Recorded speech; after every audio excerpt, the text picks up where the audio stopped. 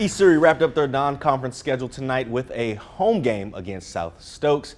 And out in Pilot Mountain, the Cardinal faithful were ready to go, and so was that East Surry offense. Cardinals already up 7-0 and looking to add more as quarterback Folger Boas drops this pop pass off to Kyle Zen, and Zen is going to find himself in the end zone to stretch the East Surry lead to 13. And that Cardinals defense was strong all night as Hatcher, Ham, and Anderson Badgett team up to stuff the South Stokes behind the line of scrimmage.